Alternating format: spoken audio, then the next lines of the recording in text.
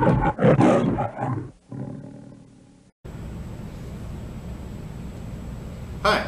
my name's Dennis Angle. I'm a professor at Mohawk College. Today I want to talk about co-op.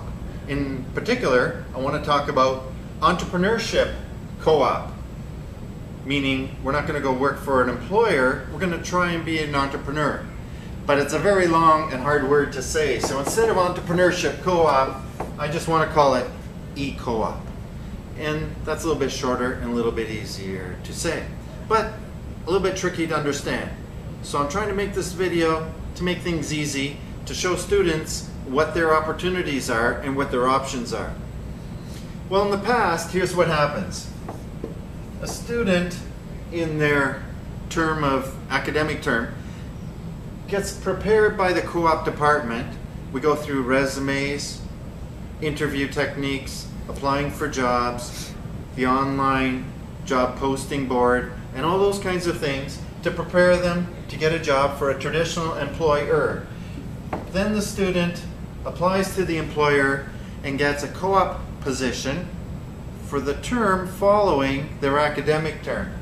And then the student works there typically for 14 weeks, 4 months, learns some skills, has some experiences about what it's like to work in their field, and that makes them better prepared for more academic studies and makes them better prepared to get a job when they graduate. One problem is there aren't enough employers to go around. Another problem is some students don't want to go work for somebody when they graduate. They want to work for themselves. So if you're in media studies, do you want to go work for a big media conglomerate, or do you want to stay at home, start your own little business, and do wedding photography for money for other people and start your own business? Weddings Are Us. It could work, but working for another company may not prepare you for some of the skills you need to be an entrepreneur.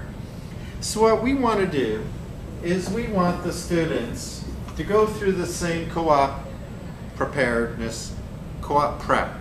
We want you to learn how to have an interview, make a resume, but also how to assess your skills and learn what's required to be an entrepreneur.